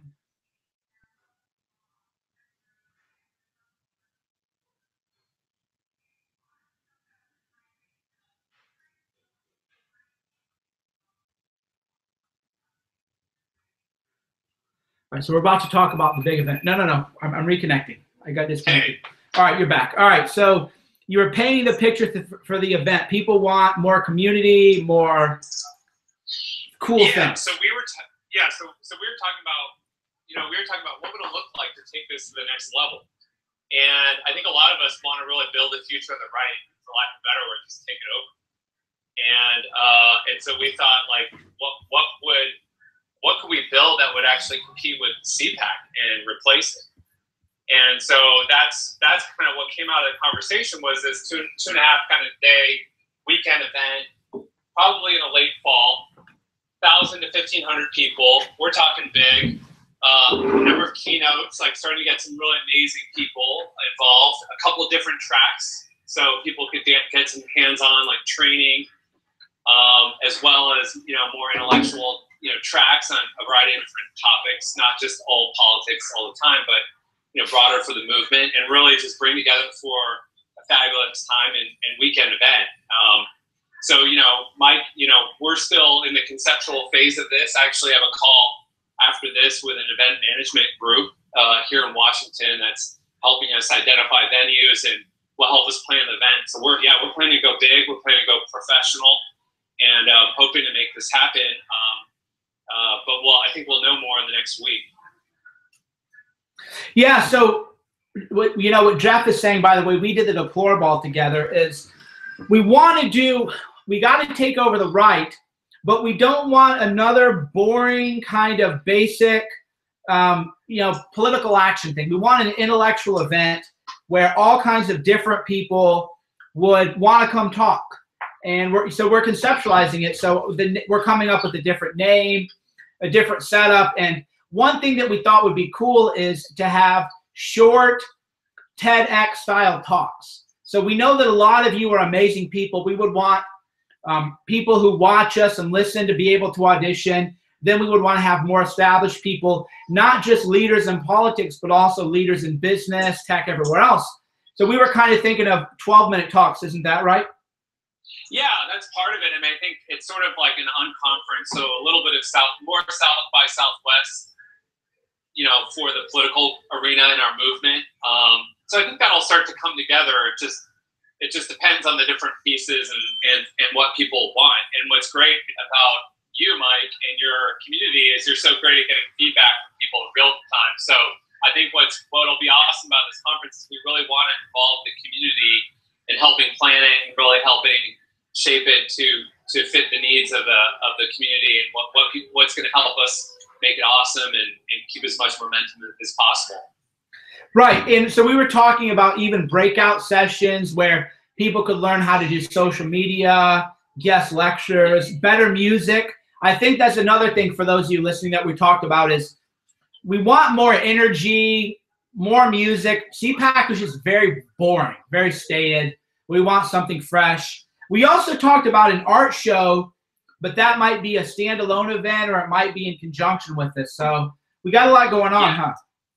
Yeah, I mean, just to kind of paint the picture, at least in my mind, of what it's looking like, you know, as we're spreadsheeting it out and everything. So you arrive on Friday, you register, it's at a hotel, probably in the DC area. You register, and then that Friday night, there's like kind of a keynote, like a kind of a reception and party Friday night. Then Saturday, and by the way, it'd probably be cash bar because we want to keep ticket prices as low as possible to get as many people there as possible. We'll have different tiers and stuff to help people who want to help subsidize the event. Then Saturday, you'll wake up, there'll be, you know, coffee and then probably a keynote or something, maybe a couple breakout sessions. There might be a track where you get trained on how to do video stuff by somebody who's great at that or, you know, stuff like that. And then there'll be kind of a conference for the day. And then that night we'll probably have a dinner. And that dinner will be for people who pay extra, who agree to help subsidize the event. And then everybody else can, like, you know, we want to create a lot of space for people to just connect and be able to do their own things. So we don't want to over-program it.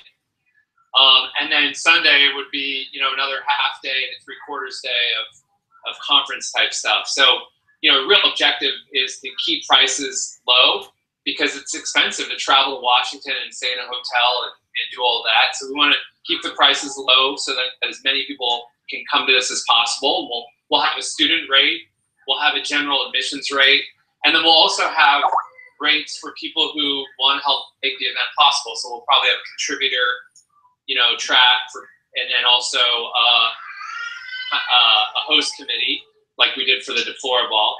And then we also, you know, there are a lot of people out there, Mike, who want this event to happen. They want the movement to keep moving forward, but maybe they can't attend. So we also want to create a way for them to, you know, help contribute and make the event possible. So, you know, maybe we'll sell T-shirts or something in exchange for contributions for that kind of thing. Or yeah, or maybe we could live stream and sell live stream passes. But yeah, so Jeff talked on pricing, which is, I'll tell you sort of my philosophy on this, and a lot of people have said this, is we want to do tiered pricing. So we want to have a ticket price so that anybody who can save up, you know, can be able to afford the ticket price. And then we're going to have bigger tiers where there's a lot of people who, you know, are able to step up in a bigger way. And then we'll have opportunities and perks and benefits available for those who are kind of really able to step up. And then we did want to do the live streaming for people who can't make it too. But so the pricing thing is very important because we don't want anybody to not be able to afford it. Now, granted, you know, if you make it free, people don't appreciate it. But it was kind of like the Deplorable. The Deplorable tickets there were a lot of people who were able to put up $2,500 and a lot of people who were able to put up $5,000 to sponsor it. And then the ticket prices we kept at like $150 or something like that. So we made it so that people could afford a general ticket, but then people who, you know, are in a better position in life and really want to step up, then they're able to step up too. And so that'll be our thinking on pricing, is want to affordable. Yeah, exactly. I mean, just so you guys know, I mean, I think, Mike, we're pretty transparent about this. I mean, currently we're looking at a budget of $300,000 event. Yeah. So it's not cheap, and Mike and I are putting our necks on the line to finance it. So yeah, so we're going big with this one. And I think one thing, Mike, I'm really excited about is a lot of people are asking, you know, where is this movement going? Well, you know, what do you guys actually stand for? You know, and I think this event, kind of like the Deplorable, was a forward momentum for this movement. I think this event will also give us an opportunity to start putting stakes in the ground and identifying, you know, what do we stand for, and, you know, how are we different from the CPAC type Republicans? And, what are some common principles that are non-negotiables for us, and then what are things we can agree to disagree about. So just as an example, like two common principles I see in this movement are, number one, a commitment to sovereignty. Like, we want rule of law in terms of enforced immigration policy and a smarter immigration policy and just a sense of sovereignty and no amnesty. And then second is speech. We really care about free speech and so forth. So I think starting to build that core set of principles of what we all stand for, what we want to stand for going forward is a huge opportunity for us. So I'm really excited about that and kind of bringing the community together to hammer that out. Yeah, because exactly. So you mentioned price. I'll tell you the truth, which is that we wanted to have an event in June, and we had a $100,000 budget. And, Jeff and I, of course, put up all the money. And then the people go, nah, you can either have a so-so event for $100,000, or you can do it right, but to do it right is going to cost $300,000. And we go, okay, then, so you can't just, on 2 months' notice, have a $300,000 event. That's why we were thinking October, maybe Halloween weekend, and that would give us enough time to plan it. Because when we're the ones signing the contracts and everything, it's easy for people to say, why don't we have more events? Well, we have to come up with the $300,000. And even that is a short timeline. In the event world, for events this size, people plan them like a year out. And so, but, that's not really our style. We're like, let's just get it done. And so even this amount of time, even doing it in October is pretty rushed. Right. So, I definitely want to do that. The event people were like, hey, we might be able to get a better rate. Like if we, the Trump Hotel is too expensive for this, but if you pushed it out to January, we might be able to get a better rate that makes it possible. And I'm like, I don't know if it's worth pushing it out to January. I think we have a bias towards getting it, getting this done and getting this shot on goal. That's how I think of it. Yeah, exactly. So we had a budget for October, and then they said, well, you can do it in January. And see, the thing is, we don't like that this new movement, the new right, whatever it's called, we don't like that we're defined by what we're not. And the big vision for the big event is we're going to define ourselves by what we are versus what we're not. And that's the challenge. Can you be a nationalist? Can you be a populist without hating people? What does that even mean? And of course you can, and we all know you can, but we want the real thinkers, the original thinkers. And we also want to get people to talk about mimetic warfare, fourth generation warfare, the real terrorist threats in America, the kind of conversations you're not going to have at a boring, CPAC kind of event, real intellectuals. And then another thing we wanted to do, and we'll see if we can do it, but Jeff had this great thing where you call it, what did you call, you have dinner with your, I don't want to call them enemies, but maybe tell them about having dinner with Hillary supporters and then how we might translate that to an event at our big event. Yeah, I think the possibilities are endless. And what I love about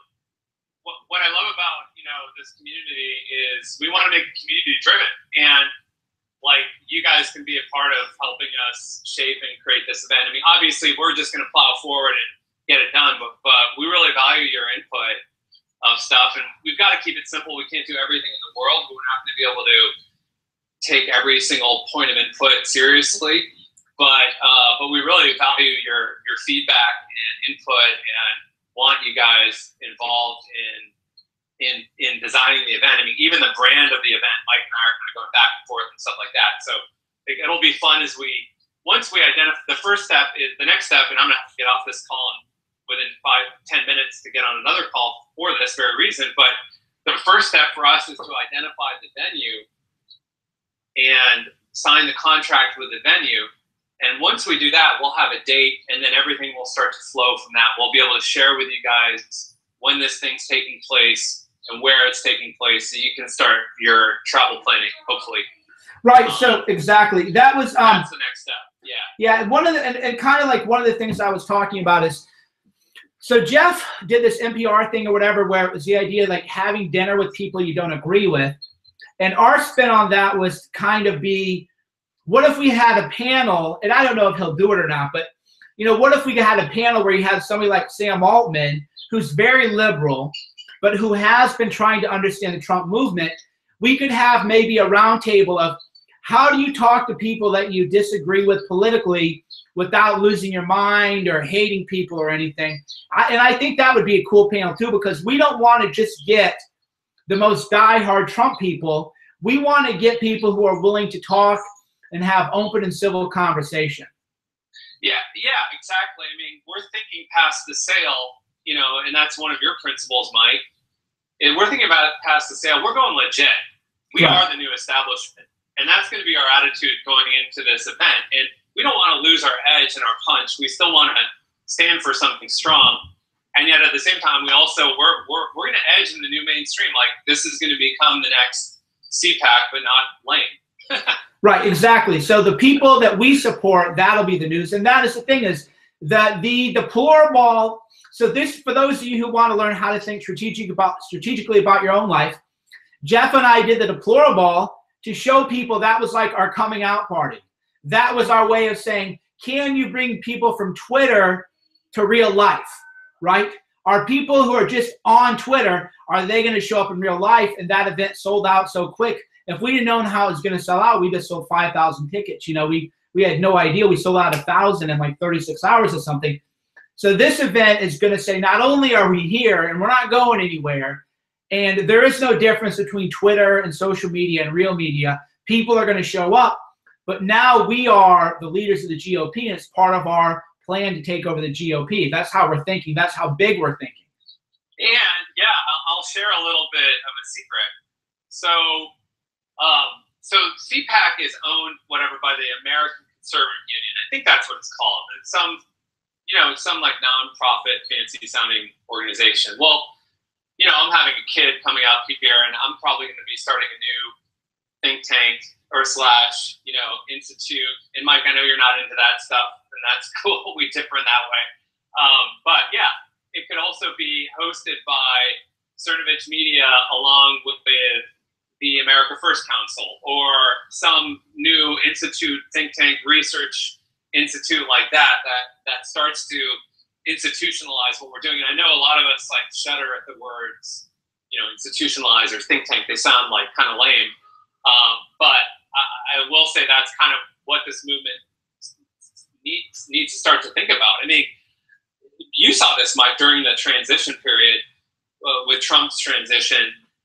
You know, there was no people or policy ecosystem in Washington. I live in Washington. There's no people or policy ecosystem for Trump-style politics at all.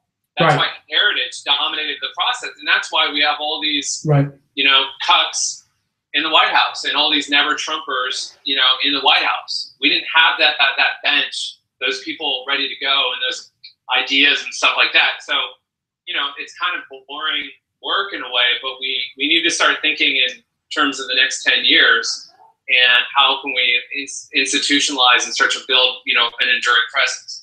Right. Yes. Yeah. We need to deepen our talent pool, and this is how we do it. All right. I know you're busy, so thanks a lot for calling in, Jeff. And thanks for having me on. When we have more details, we'll let people know. Yeah, absolutely. Thanks, guys. Great. Bye. Right. So we need to expand our talent pool. We need to get, you know, we got a lot of things going on. So, you know, I'm expanding in media. We need a think tank that actually is pro-America. So there's a lot going on, and this is kind of like the vision we're having. Anyhow, thanks for watching. If you're on Periscope, tap the screen, give me them likes. We're trying to get 20 million likes. We're almost at 20 million likes on Periscope. Let me check it. If you're on YouTube, hit the like button and hit the subscribe button. If you super chatted me, thank you. Here, let me see if you super. Oh, we got a couple super chats. Thank you for the super chats, everybody. Much appreciated. We're closing in on 20 million likes. We're expanding everywhere. And then the big event in October, wow. We're going to blow some minds with the big event in October. That is our goal, and that's why it's going to cost 300 grand. A lot of people go, 300 grand for a shindig? You've obviously never planned a big event. There's a lot going on to it. So thanks for watching. Thanks for support. I'll talk to you all soon. Hit the like button.